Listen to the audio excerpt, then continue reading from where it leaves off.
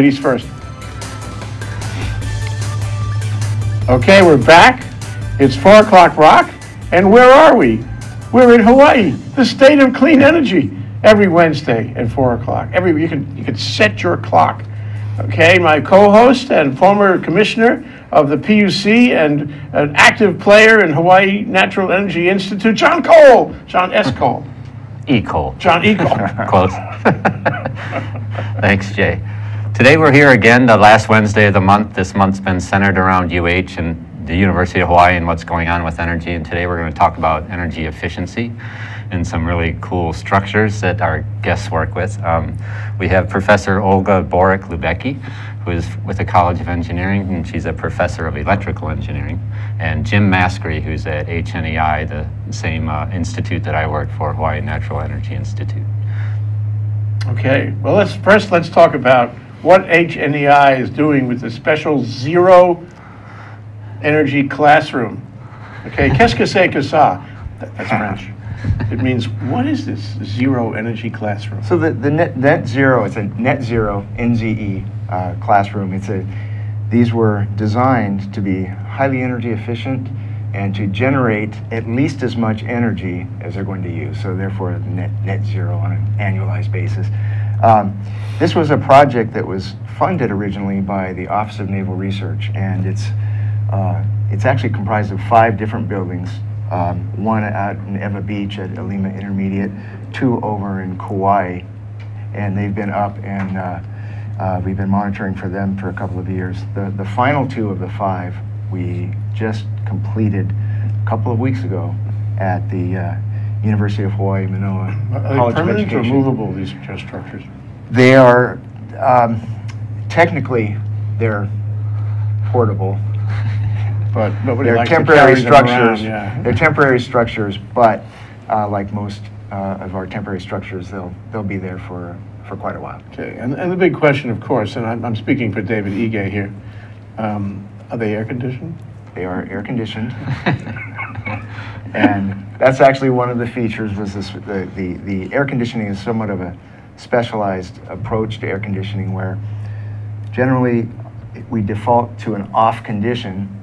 And then when they need it and want it, then they will push an override. It'll stay on for an hour. These are classrooms, multiple teachers. They have different functions in each class, so they have different needs. So basically, rather than turn the air conditioner on at the beginning of the day and just leave it on all day and all night, it's basically on demand. Push a button. Push a button, and it's on demand. You know, in the in MIC, the Manoa Innovation Center, they have exactly that. Had it for a long time. And if you want air conditioning, push the button. It works very well. And in addition, we've got very high efficient lighting, ceiling fans to circulate the air to create the comfort in the classroom. So my question is, why? Why, Jim? Why are you doing this? Well, the university has a long-term goal of 100% renewable by 2035. Now, we're trying to demonstrate the technologies that we can actually build net zero buildings and stay comfortable at the same time. We look at the Department of Education and we see all these very, very uncomfortable classrooms. Looking very closely at why are these uncomfortable, where now we're demonstrating we've got good practical solutions to comfort. They only need to rely on the air conditioning for, a couple of months within the year. The rest will all depend on opening the windows, natural ventilation, ceiling fans, and create a perfectly comfortable environment. Okay, so I'll make a civilian guess here. Sure. The sun comes and beats on the solar panels. Yeah. The solar panels fill batteries. The button takes the juice out of the batteries and it puts it in the lights, the air conditioner, whatever else.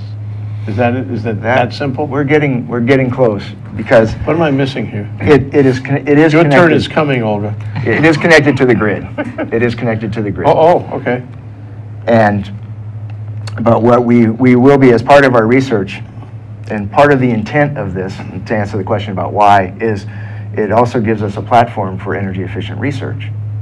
So, and that's where Olga will come in. But we'll be doing some battery testing and some battery comparisons out there as well. So we will have batteries. We'll be simulating an off-grid condition, but we are connected to the grid. Okay. How far along are you in this project? We have completed the classrooms. They're in their first semester of occupancy, and it's kind of a shakedown quarter as my team completes putting in the instrumentation and the sensors that we need to be able to monitor all of the energy. And there are students or people in the classroom? Yep, yeah, from the Real College of students. Education. This is a real-time, real students. thing. Real students out of College of And Education. you tell them what you're doing, huh? Absolutely. We've got posters on the wall telling them this is how the building, these are the features of the building. This is, we're trying to instill a culture, Really. culture within the School of College of Education. You know, he said sensors. I heard him say sensors just now. That's the magic word.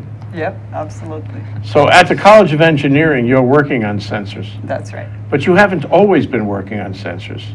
There was a time you were working on radar. And that's when we met. We met when you were working on radar. You and your husband. That's correct. Actually, we have been working on these sensors for a long time, but they're radar-based sensors. So, yes. It all comes together now. Radar-based sensors. Exactly, yes. So actually, we are using Doppler radar technology that we originally developed for medical monitoring for energy efficiency purposes. So we are still looking for heartbeats and for respiration in the room, but we're not necessarily looking for medical features. So we're now actually looking to decide if there is an occupant in the room or not. Okay. Stopping there just for a moment, you see what happens. You develop a technology for one use, and then you say, aha, we could use it for something else. I think Thomas Edison did things like that. Yeah, well, it's kind of like, we have a hammer, so we're looking for a nail, right? But this is a good fit because energy efficiency is such an important area. And there is a need for the sensors that can detect people when they're not moving. Because the limitations, the main limitation of the current technology is if you're just sitting at your computer and typing or reading, they will think that you're not there. So what may happen in an office environment, the lights may turn off while you're actually in your office, and then you may need to get up and wave your arms and walk around a little bit, which may not necessarily be a bad thing, right? You would be getting a little bit of exercise. You should stand up once an hour anyway. You should stand up once an hour anyway, right? But people do get annoyed, so it is a nuisance. And what happens is they essentially disable the sensors because they don't like them, or they, So can we go back to the story about the hotel rooms in Europe compared to the U.S., compared to Asia? Yes. Because I just came back from Europe. Yes. And I was charmed, as I always am, with putting my hotel key card in a little slot as I walked in the door of the hotel room and then turn everything on. And nothing would go on until I did that. And then on the way out, in order to, leave, I had to take this out of the little slot, and that was my key again, and that's how I left. I was charmed because it was so totally efficient. But it doesn't work, right? Well, it doesn't always work because if you have multiple cards, you can override the system, right? So you can leave one card in the room and let the AC leave it running, and walk out with another card. So this costs the hotel some money. And this costs the hotel a lot of money. So, and actually, typically in hotel rooms, energy bills are pretty high.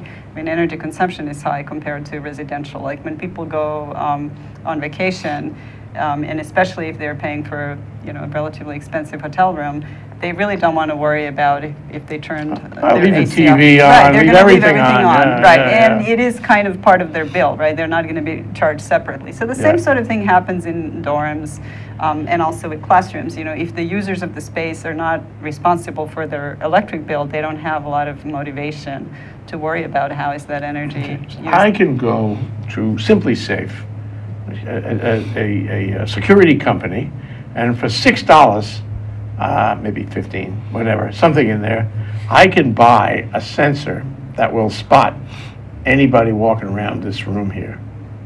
If it's on, it's always going to spot. What do you bring to that table that's beyond my $6 sensor from Simply Safe? Right, $6 sensors are hard to beat, but the key is you said that the sensor can detect anyone walking in the room. So if there is a large motion, if you have somebody opening the door and walking in, the sensors will pick them up. The problem is what happens when the person stops moving.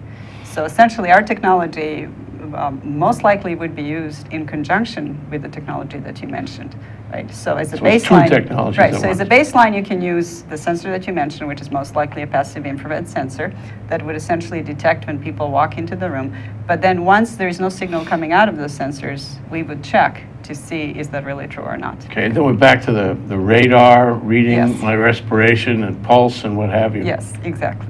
Suppose my pulse is slow, can you still read it? Yes. Well, we can actually tell people from different sources of motion. So, for example, if you have a fan in the room, and there are several of those in the classrooms, we can differentiate the fan from the person because the patterns of your heart and respiration are very different from the mechanical motion. Or, for example, you may have a curtain blowing in the wind, or you may have, air movement due to the AC system. We can differentiate those kind of motions from human motions because human motions have very unique signatures. See that picture? Yes. That's my baby. She weighs 4 pounds. She's a Yorkshire Terrier. Can you get this picture? That's my baby, Emily Kaea. So we can tell the difference between her and... That's my question. Yes, yes. So she would not register on your radar. Well, she could get by. No, not necessarily. We no. can pick up geckos and cats and dogs, but the thing is, they all look different. Yeah. So depending on how complicated So the you can set processing it. is. You can set it to a 4-pounder, a 20-pounder, a 30-pounder. Well, you see, that dog is going to have different heart and respiration patterns than a human very being, right? So sophisticated. you can look for different patterns, right? Or you can just say, look only for human patterns, so depending on which space you're monitoring. So where in the College of Engineering does this kind of science fit? Your electrical engineering? Electrical, yes. Okay. All these things you described are electrical engineering? Yes. Okay. So, and you've worked on this for some time because you were working on the Afghanistan issue, trying to find people behind the wall. Yes. So now this is easy. Now, how does this connect with Jim's zero energy room? Right. Well, actually, the classrooms that Jim built are a fantastic opportunity for us. They are essentially a research platform, so we can use them to test the accuracy of our sensors. So our sensors, are still in research, right? So we still need to prove that they can do better than the commercial sensors. Mm-hmm. We actually are pretty certain that they can, but when we present our data, normally our audience likes to see how do they compare with the commercially available sensors in realistic environments. So this is an environment that's very energy efficient. It already has commercial off-the-shelf sensors in use. And essentially, we would use these research platforms to test the performance of our sensor against the performance of the sensors that they're already used. God, I don't know why, but having a flash on one of those Tom Cruise movies where he wants to steal some diamonds or something, lowers himself down to the case where the diamonds are, and the sensors don't pick him up because he's just above the line of the sensors. Can you cover the whole room, including the part, where you lower yourself down from the ceiling? Well, you certainly can. I mean, you have to know what the room is, right? What is the shape and the size of the room, and then you can design your sensors to cover the whole area. So this is, again, it's a software thing? Well, it's software and hardware, right? So you Okay. have to place the sensor in strategic locations. Isn't that great to be an engineer? I should have gone that road. You can go through the walls, right? Maternity engineer. Well, it can go through the walls. So, I mean, if you're talking about hotel rooms, you actually don't want to go through the wall, right? You just want to test that room, that particular You can adjust room. it for that, too. But you can build the sensors so that it actually senses through the wall. So, you use different combinations of your antenna aperture and the frequency, radar frequency, and the power that you're sending. So you can actually tweak it for different space or different types of wall materials and that sort of thing. Now, we heard Jim talk about this 1-hour button push, okay? And then we heard you, Olga, talking about how the sensor would look in the room and tell us was anybody there, even if he was really quiet or small, 4 pounds. And when we come back from this break, I want to ask you a very important question. Does your technology replace his technology? Don't answer. Are you going to eclipse what Jim is doing in the push button? We'll be right back after this break and find out the answer. Right. Please join us at ThinkTech Hawaii. My program is Asia in Review. My next program is on November 17, Thursday, 11 a.m. This is Johnson Choi, your host. Looking to energize your Friday afternoon? Tune in to Stan the Energy Man at 12 noon. Aloha Friday here on ThinkTech Hawaii. I'm Ethan Allen, host of Likeable Science here on ThinkTech Hawaii. Every Friday afternoon at 2 p.m., you'll have a chance to come and listen and learn from scientists around the world. Scientists who talk about their work in meaningful, easy to understand ways. And you'll come to appreciate science as a wonderful way of thinking, way of knowing about the world. You'll learn interesting facts, interesting ideas. You'll be stimulated to think more. Please come join us every Friday afternoon at 2 p.m. here on ThinkTech Hawaii for Likeable Science with me, your host, Ethan Allen. Aloha! How you doing? It's me, Angus McTech, wishing you to welcome and join us to see us on Hibachi Talk on ThinkTech Hawaii. Join my co-hosts, Gordo the Tech Czar and Andrew the Security Guy, every Friday from 1300 to 1345. We look forward to seeing you. We'll talk tech and we'll have some wee bit of fun. And remember, let your wing gang free wherever you be. Aloha! We're back. Hi, John. That's John E. Cole over there. Hello, Jim. And next to him, Jim Maskrey, also of the Hawaii Natural Energy Institute.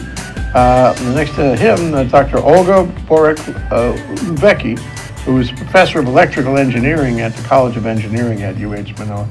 So we were left hanging with this question. And which of you wants to answer my question as to whether Olga's technology is going to replace your push-button 18th century technology where you turn everything on and off with a switch with a button? Let me take a stab at that. Because one of the things that we're trying to accomplish with our net zero building is to create a culture, to create some interaction between the user and their environmental conditions. Let them determine whether they are actually comfortable or not comfortable. And so giving them the ability to be able to turn off or turn on manually, while it seems very archaic, it's actually very efficient. Power to the people.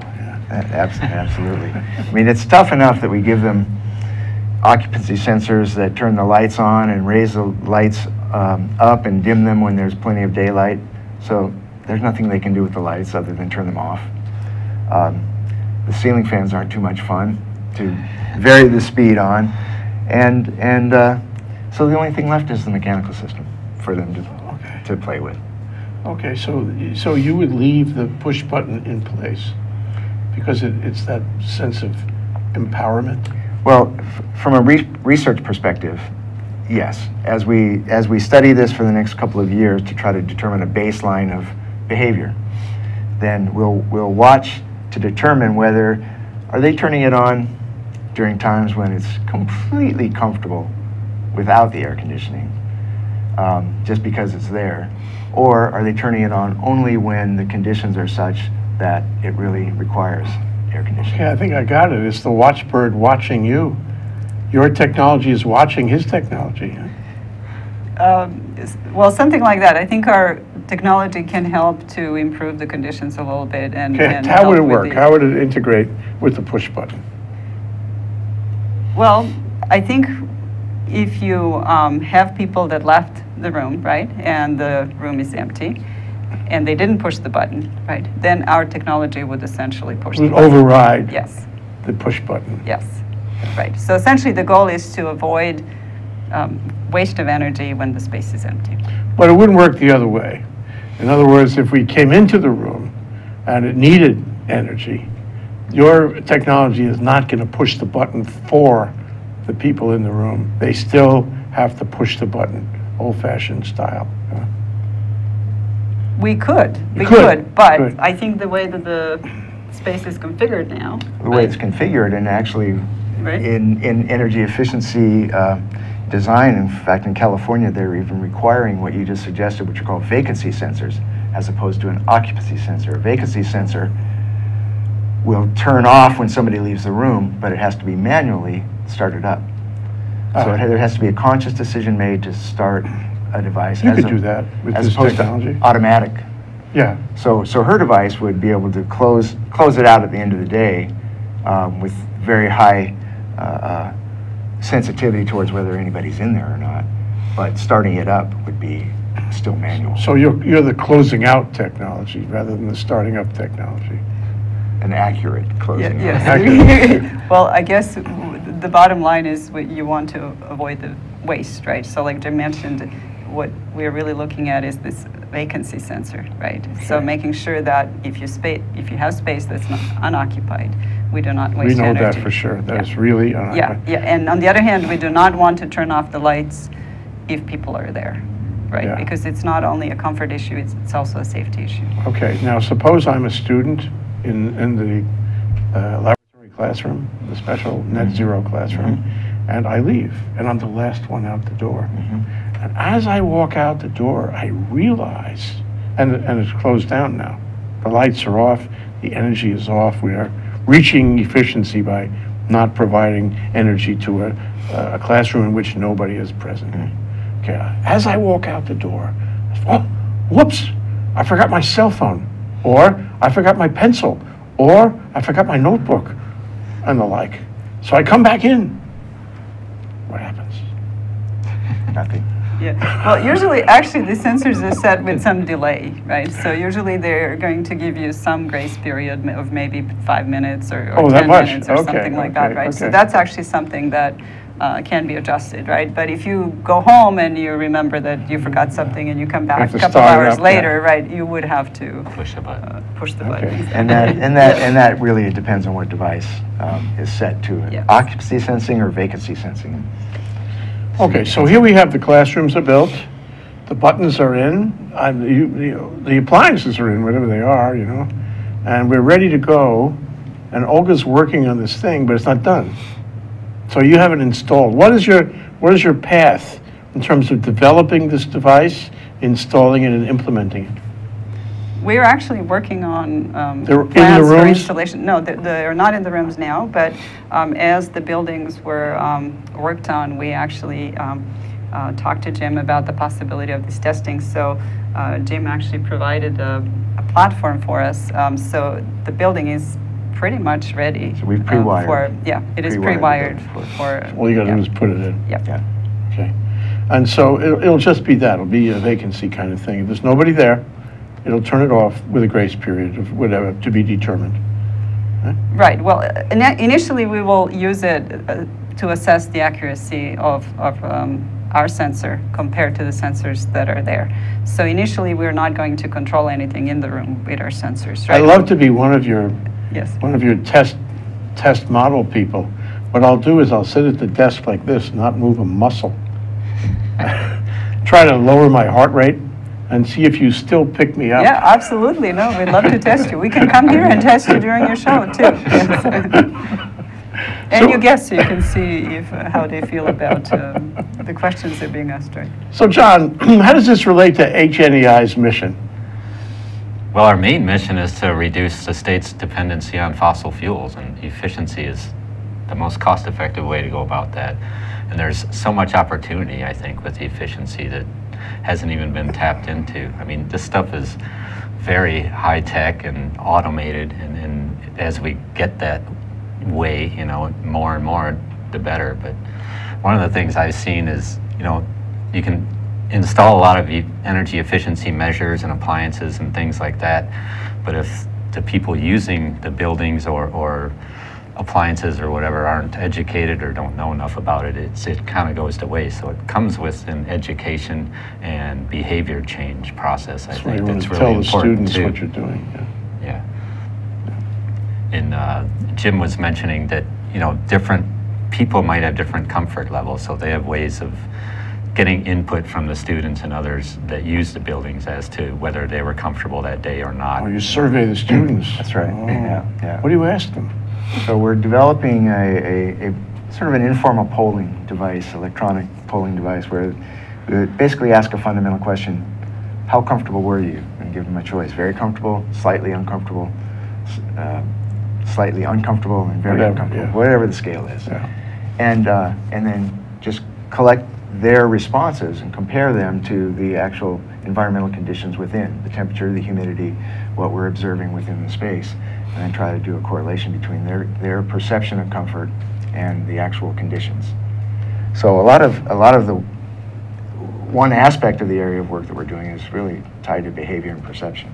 Yeah, well, perception is really everything. It's everything. And if you know that a certain set of parameters is comfortable for, you know, say 90% of them, that's what you want to achieve right there. That's right, that's right. And we'll have hard data on how warm is it in there.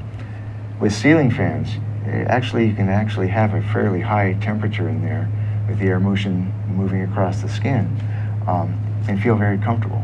So we'll be able to actually document that. This is an architect's dream, isn't it? He's an architect, by the way. I'm sorry I revealed that. You can still talk to me. Okay. I promise. No, I mean, you know, you want to make people comfortable in their house. That's what you want to do more than anything. We want to create comfort at a low cost for energy. Yeah. So, I'll give you a hypothetical, okay? Olga has finished all her research and testing, and she has installed in the classrooms, all of them, you know, these devices, and you have finished your survey work and you've correlated, you know, the answers with the maximum, you know, not only the maximum comfort, but the maximum efficiency that you could achieve, right? And HNEI has a record of all this. You know, it has all these lessons are written down, and we have a book that thick on exactly what we have learned in all this and what we have used to achieve what outcomes. How are you going to deliver that technology to me in my house? Can I buy it? I have my checkbook. Can I buy it? Can I incorporate that? Can I be as comfortable as your students? I want to be as comfortable as your students. When and how can I achieve that? I think Olga and I would have two different answers because she will have a commercial market. Our audience is really is you know, the energy efficiency research industry, if you will. And we're trying to contribute to the body of knowledge towards the design of energy efficient buildings. Not so much directed to the consumer, but then it's up to others to be able to integrate those responses and that work. So you publish. Designs. So we're publishing. And other architects of like mind pick that up, and before you know it, it's in this house and that house and this house. Correct. And that house. Exactly. So you have to come back and tell us more as this goes by, because then we can tell people how it works. Same thing for you, Olga. Olga, what is your answer to my question, by the way? Well, we are actually commercializing this technology. So through the Office that of mean? the... I mean patents? Is that what that it means? means patents. That means a startup. And we actually started several years ago, and we were working with the Tech Transfer Office at UH. We also worked with the UH Accelerator. So we have been fortunate to have received some funding to actually take our research to the prototype stage, and that is actually going to help us with this further testing at the at zero net energy Sure, buildings, sure. yeah. This is all. Is it the same company that you were using for the radar back when, or a different company? No, it's different product. Yes, yes. How interesting. Okay, so then, you know, assuming, you know, you have your venture capital and you have your patents. It takes 5 years to get a patent. What then? I mean, you're gonna go in the market in Walmart. I mean, can I find it on the store there? Can I bring it back to my house? And is that what you're designing? Well, we are actually seeking a partnership with one of the large manufacturers of these kind of technologies and with energy integrators. So I think we would be too small to really make it to the Walmart shelf. So I think coming to market would be, you know, a more realistic path for us would be a partnership. Okay, Kmart. Never mind. Yeah. But it would be an object, right? Yes. And I'd plug it into my house. It would live between the power source and the appliances, yeah? Yes, well, it could be a sensor that you can plug into a wall anywhere. And it would essentially just look for where you are and then communicate with the power system in your house. Adjustable. Yeah. All those parameters you were describing, I could change that. You could change them, right? So I think we would most likely preset them to some level that most consumers would be happy with, yeah.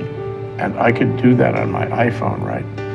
Yes. I think I just revealed something. Or maybe I